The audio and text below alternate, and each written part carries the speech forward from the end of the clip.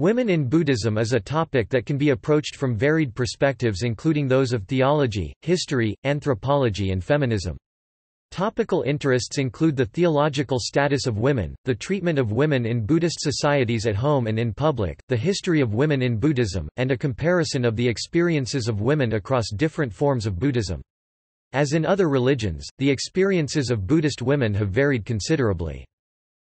Scholars such as Bernard Fauré and Miranda Shaw are in agreement that Buddhist studies is in its infancy in terms of addressing gender issues. Shaw gave an overview of the situation in 1994. In the case of Indo-Tibetan Buddhism, some progress has been made in the areas of women in early Buddhism, monasticism and Mahayana Buddhism.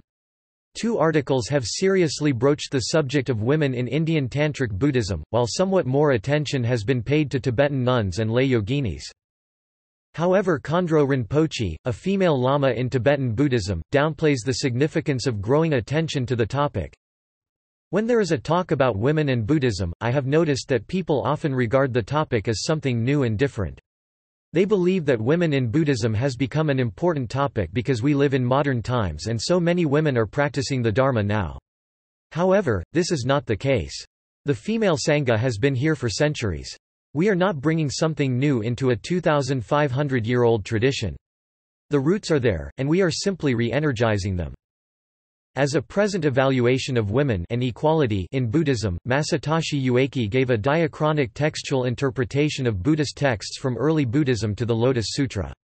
Ueki examined the terms male and female as not solely on the physical characteristics of each sex biologically but focusing on their functional roles in the respective society, namely, male principle and female principle, and concluded that no difference is preached in the Shakyamuni's teachings regarding the enlightenment of woman.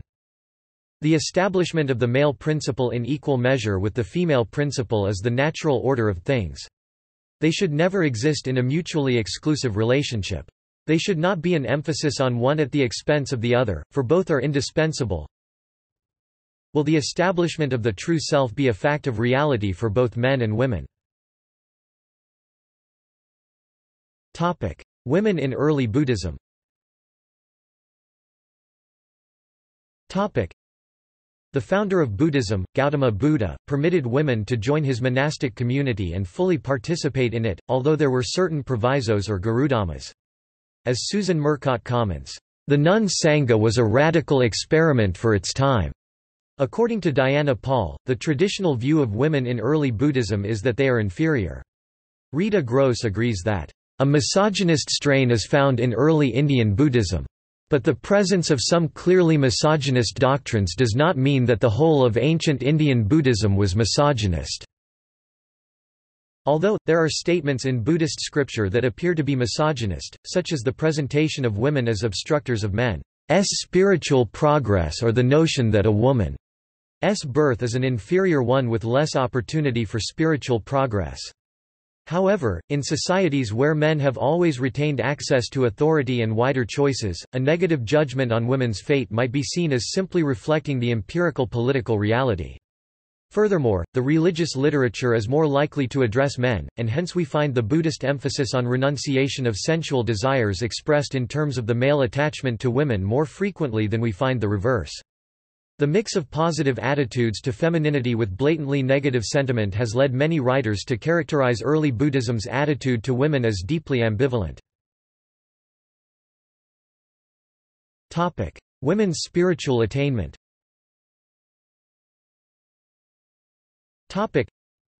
The various schools and traditions within Buddhism hold different views as to the possibilities of women's spiritual attainments. One significant strand emphasizes that in terms of spiritual attainment, women and men have equal spiritual capabilities and that women not only can, but also in many cases have, attained spiritual liberation. Such a perspective is found in a number of sources of different periods, including early Buddhist literature in the Theravada tradition, Mahayana sutras, and Tantric writings. There are stories of women and even children who attained enlightenment during the time of the Buddha. Furthermore, Buddhist doctrines do not differentiate between men and women since everyone, regardless of gender, status, or age, is subject to old age, illness, and mortality, thus the suffering and impermanence that mark conditioned existence apply to all. Feminist scholars have also noted that even when a woman's potential for spiritual attainment is acknowledged, records of such achievements may not be kept, or may be obscured by gender-neutral language or mistranslation of original sources by Western scholars. Limitations on women's attainments in Buddhism.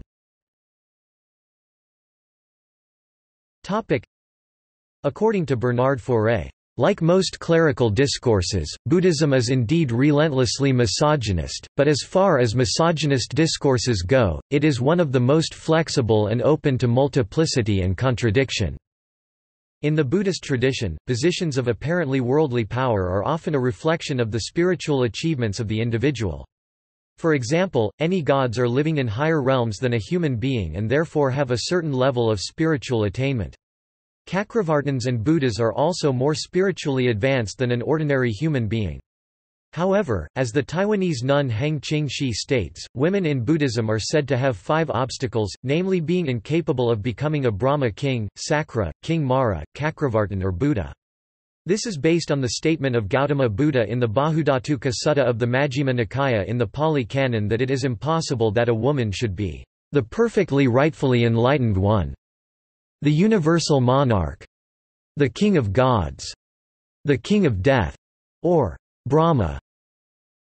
Earlier limitations on attainment of Buddhahood by women were abolished in the Lotus Sutra, which opened the direct path to enlightenment for women equally to men.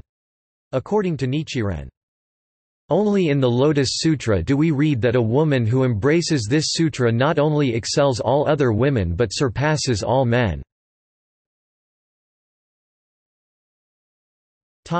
Women and Buddhahood. Although early Buddhist texts such as the Kulavagga section of the Vinaya Pitaka of the Pali Canon contain statements from Gautama Buddha, the founder of Buddhism, speaking to the fact that a woman can attain enlightenment, it is also clearly stated in the Bahudhatuka Sutta that there could never be a female Buddha. In Theravada Buddhism, the modern school based on the Buddhist philosophy of the earliest dated texts, Buddhahood is a rare event. The focus of practice is primarily on attaining arhatship, and the Pali Canon has examples of both male and female arhats who attained nirvana. Yasodhara, the former wife of Buddha Shakyamuni, mother of his son Rahula, is said to have become an arhat after having joined the Bhikkhuni order of Buddhist nuns. In Mahayana schools, Buddhahood is the universal goal for Mahayana practitioners. The Mahayana Sutras maintains that a woman can become enlightened, only not in female form. For example, the Bodhisattvabhumi, dated to the 4th century, states that a woman about to attain enlightenment will be reborn in the male form. According to Miranda Shaw, this belief had negative implications for women insofar as it communicated the insufficiency of the female body as a locus of enlightenment. Some Theravada suttas state that it is impossible for a woman to be a bodhisattva, which is someone on their way to Buddhahood. A bodhisattva can be a human, animal, serpent, or a god, but never a woman. These suttas do not deny women to become awakened, but they are unable to lead a Buddhist community.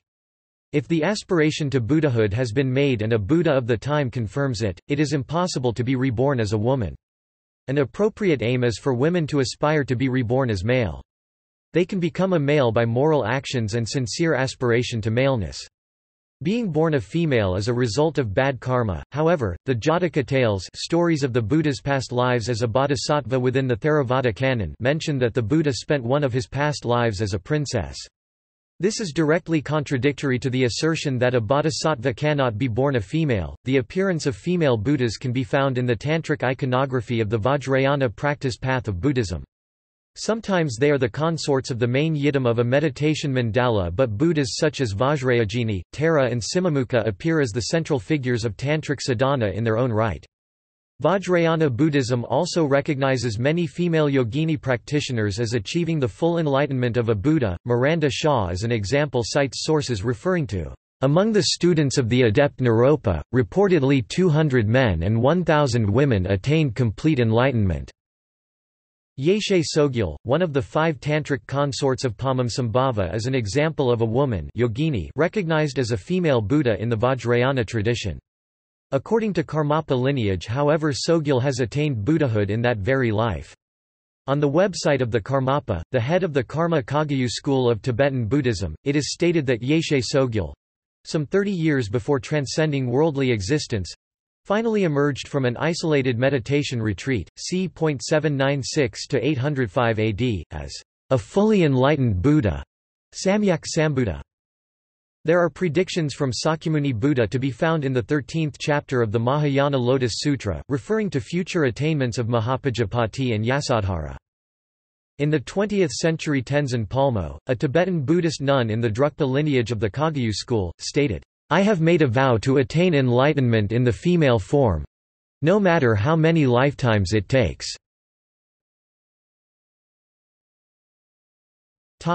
Female Tulku lineages. In the 15th century CE, Princess Choki Dronme was recognized as the embodiment of the meditation deity and female Buddha in the Vajrayana tradition, Vajravarahi. Choki Dronme became known as Samding Dorje Phagmo Bsam L Ding Rdorje Phagmo and began a line of female tulkus, reincarnate lamas. At present, the 12th of this line lives in Tibet. Another female Tulku lineage, that of Shugseb Jetsun Rinpoche Shug GsebRjebtsunrin Poche c. 1865–1951, began in the late 19th century CE. While she received teachings of all the Tibetan schools, Shugseb Jetsun Rinpoche was particularly known for holding a lineage of Chod, the meditation practice of offering one's own body for the benefit of others. At the start of the 20th century, Shugseb Jetsun Rinpoche, also called Ani Lakan Chanyi Zangmo, founded the Shuksep or Shugsep Shug Gseb nunnery located 30 miles from Lhasa on the slopes of Mount Gangri Thakur. It became one of the largest and most famous nunneries in Tibet. Shugsep Nunnery, part of the Nyingma school, has been re-established in exile in Gambar Ganj, India. The nuns of Shugsep continue their practices, including Longchen Nyingtig and Chod. Buddhist ordination of women.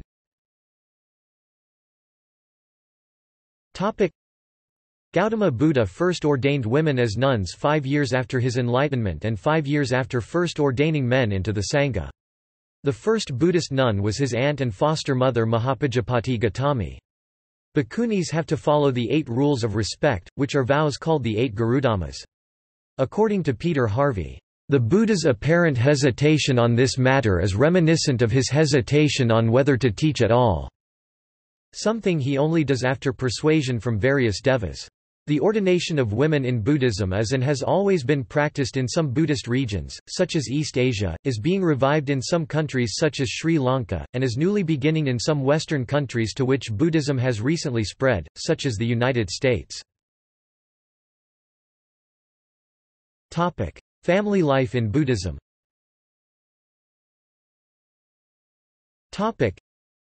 In the Anguttara Nikaya 533, Buddha tells future wives that they should be obedient to their husbands, please them, and not make them angry through their own desires. Furthermore, the Buddha offers advice to married women in the Anguttara Nikaya 759, IV 91–94, from the Pali Theravada canon, where he tells of 7 types of wives. The first 3 types are destined for unhappiness, while the last 4, as they are imbued with long-term self-control, are destined to be happy. These latter wives are characterized as caretakers, motherly wife, companions, friend wife, and submissives, sister wife and slave wife. The Buddha thus endorsed a variety of types of wives within marriage. According to Diana Paul, Buddhism inherited a view of women whereby if they are not represented as mothers, then they are portrayed as either lustful temptresses or as evil incarnate. Motherhood. The status of motherhood in Buddhism has also traditionally reflected the Buddhist perspective that dukkha, or suffering, is a major characteristic of human existence. In her book on the Thurigatha collection of stories of women arhats from the Pali Canon, Susan Murcott states, Though this chapter is about motherhood, all of the stories and poems share another theme: grief. The mothers of this chapter were motivated to become Buddhist nuns by grief over the death of their children. However, motherhood in early Buddhism could also be a valued activity in its own right. Queen Maya, the mother of Gautama Buddha, the founder of Buddhism, had a certain following, especially in Lumbini, where she gave birth to him. Since Maya died some days after his birth, Gautama Buddha was brought up by a foster mother, his mother's sister Mahapajapati, who also had 2 children of her own. She became the first Buddhist nun. Both of her children, her son Nanda and her daughter Sundari Nanda, joined the Buddhist Sangha of monastics. The wife of Gautama Buddha, Yasodhara, was the mother of one son named Rahula, meaning fetter, who became a Buddhist monk at the age of 7, and Yasodhara also eventually became a nun. One of the attractions for women in Vajrayana Buddhism of following the path of a yogini rather than that of a bhikkhuni nun was the opportunity to practice amidst family life with a husband or spiritual consort and possibly have children. Also, yoginis, unlike nuns, were not obliged to shave their hair. Makig Labdran followed such a path, living in a monastery for a while but later leaving to unite with Topabhadra as her consort. According to Makig's Namthar, he cared for the children while she practiced and taught. Some of Makig's children followed her on the spiritual path, becoming accomplished yogins themselves. Sultram Alioni, a recognized emanation of Makig Labdran, herself was a nun for 4 years but left to marry and have children. She has spoken of the contribution motherhood has made to her practice. Less than pre greater than in Buddhism, the image of the mother as the embodiment of compassion is used a lot. She'll do anything for the children. As a mother, I felt that depth of love and commitment, and having somebody who I really would give my own life for. It was very powerful to have that kind of relationship.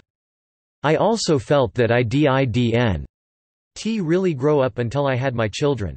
There were ways that maturity was demanded of me, and having children brought forth that maturity. So I wouldn't say my children were an inspiration in the sense of what I thought would have been a spiritual inspiration before I had children. More so, I think meeting the challenges of motherhood with what I had learned made my practice very rich. Romantic love, sexual conduct and marriage.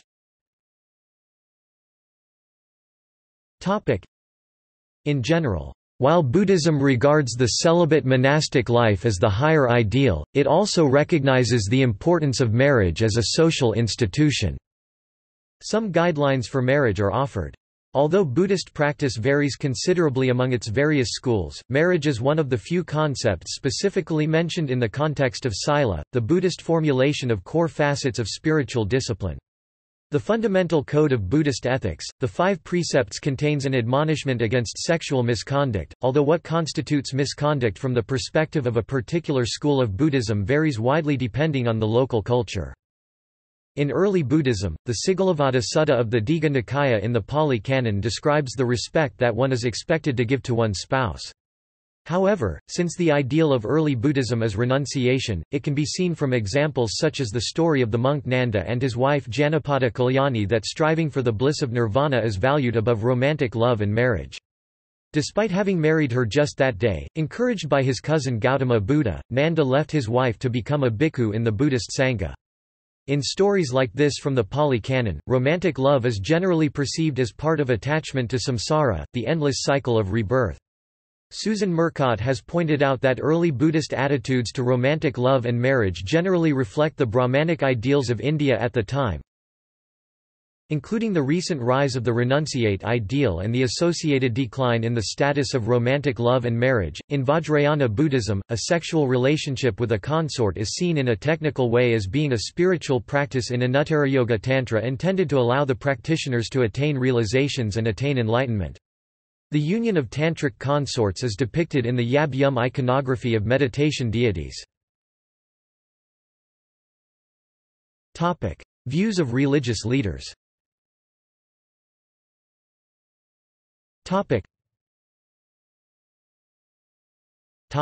Dalai Lama. The Dalai Lama spoke at a conference on women in Buddhism at the University of Hamburg in 2007. Warfare has traditionally been carried out primarily by men, since they seem better physically equipped for aggressive behavior.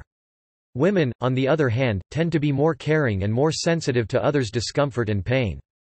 Although men and women have the same potentials for aggression and warm-heartedness, they differ in which of the two more easily manifests. Thus, if the majority of world leaders were women, perhaps there would be less danger of war and more cooperation on the basis of global concern, although, of course, some women can be difficult. I sympathize with feminists, but they must not merely shout. They must exert efforts to make positive contributions to society. In 2009, at the National Civil Rights Museum in Memphis, Tennessee, he said, "I call myself a feminist. Isn't that what you call someone who fights for women's rights?" He also said that by nature, women are more compassionate, based on their biology and ability to nurture and birth children. He called on women to lead and create a more compassionate world.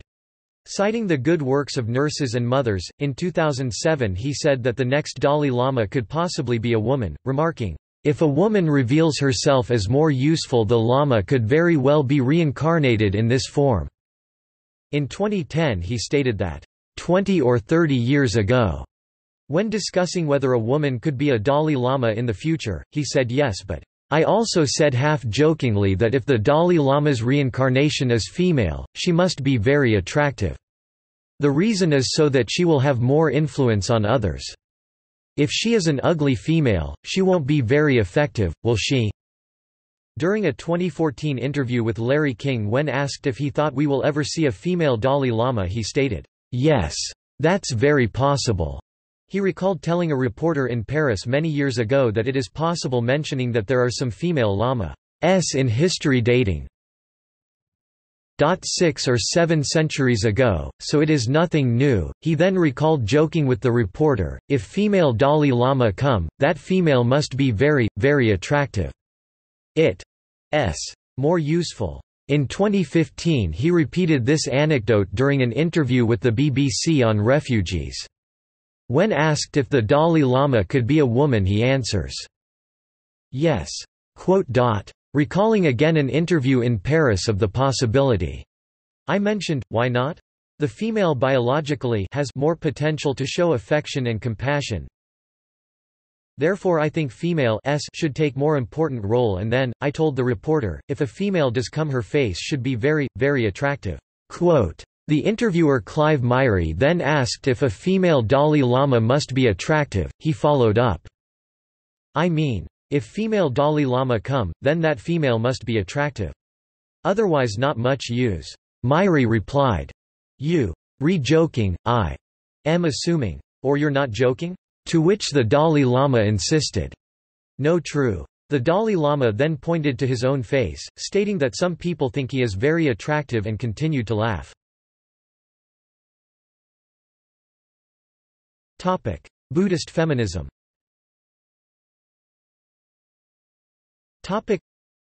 Buddhist feminism is a movement that seeks to improve the religious, legal, and social status of women within Buddhism. It is an aspect of feminist theology which seeks to advance and understand the equality of men and women morally, socially, spiritually, and in leadership from a Buddhist perspective. The Buddhist feminist Rita Gross describes Buddhist feminism as the radical practice of the co-humanity of women and men. Influential female Buddhist figures.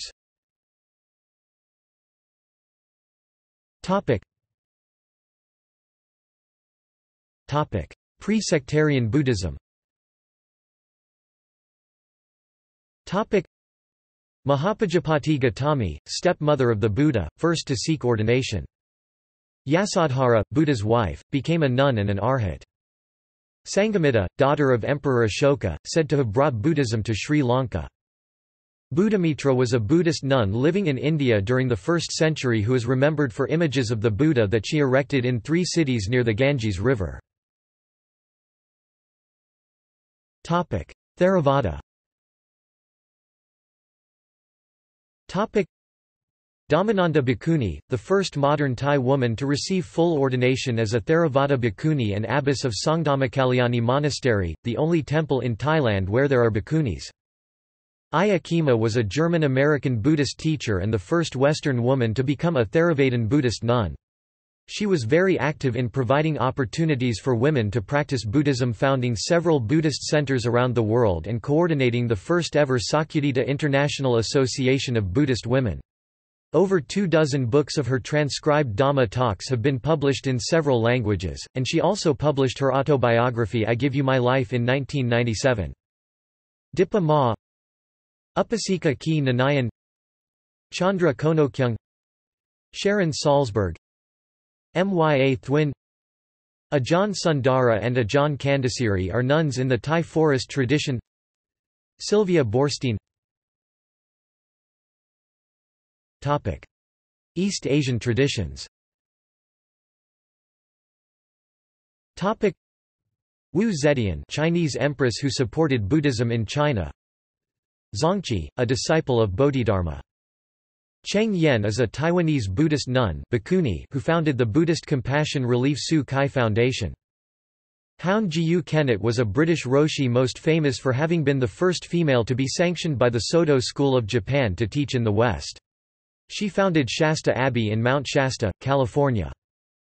Enkyo Pat O'Hara, Ruth Fuller Sasaki, Joko Beck, Angel Kyoto Williams.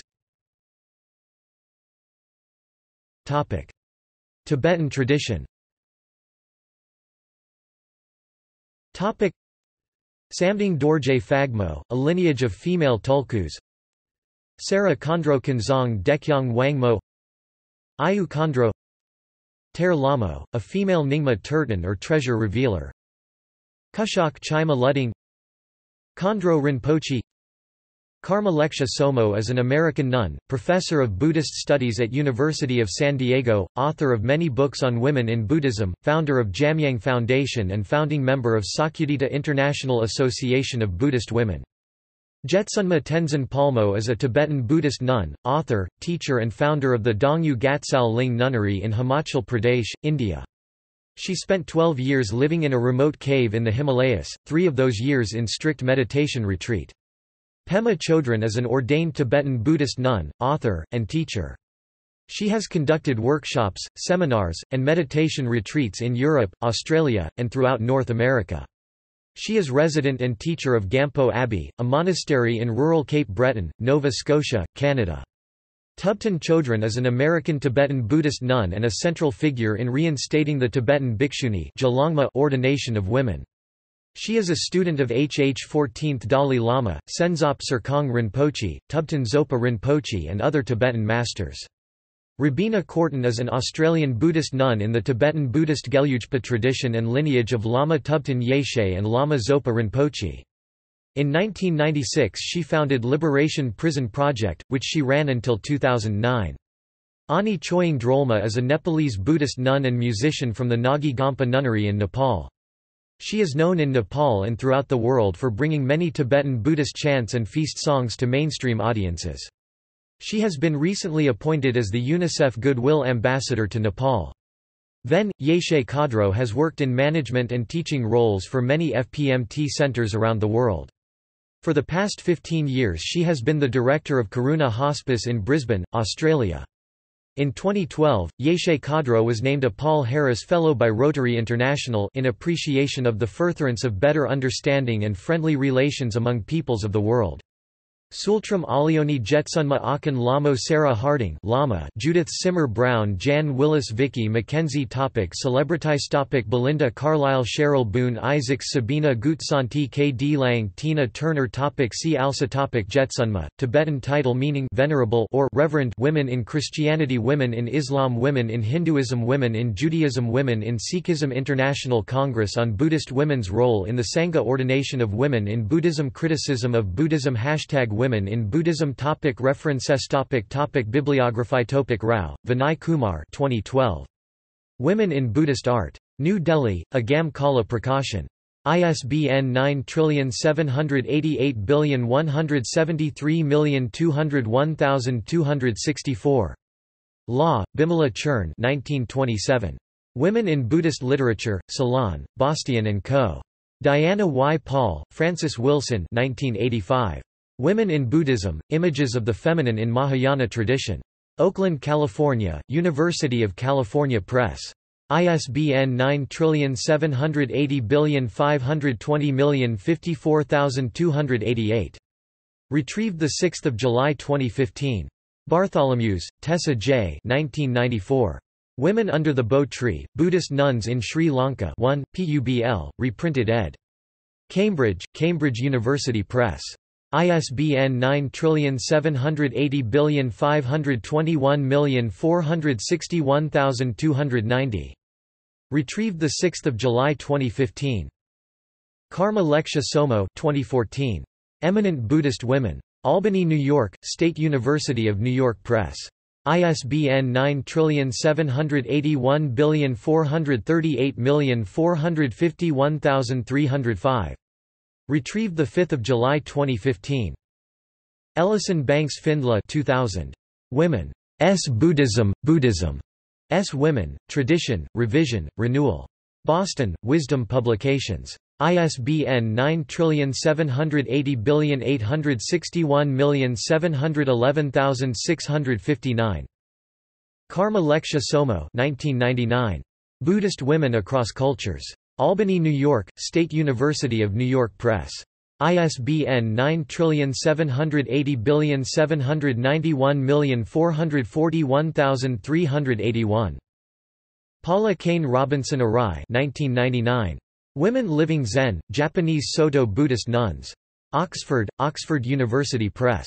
ISBN 9780195344158. Retrieved 6 July 2015. Campbell, June 2003. Gender, Identity, and Tibetan Buddhism. Delhi, Motilal Banarsidass. ISBN 9788120817821. Retrieved 6 July 2015. External links.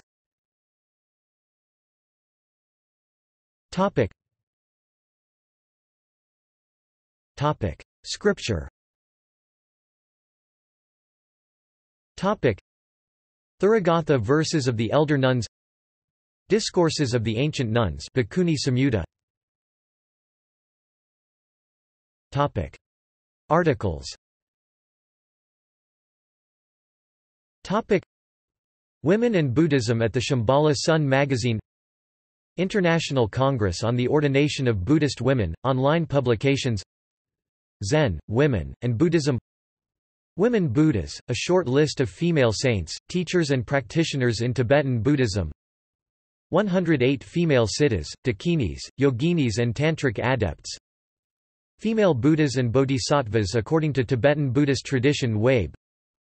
Women active in Buddhism, resources on women's ordination. Sakyadhita, the International Association of Buddhist Women. Buddhanet, Women in Buddhism. Thanissaro Bhikkhu, Buddhist Monastic Code 2, Bhikkhunis Chapter. Role of Women in Buddhism. Buddhanet, Women in Buddhism.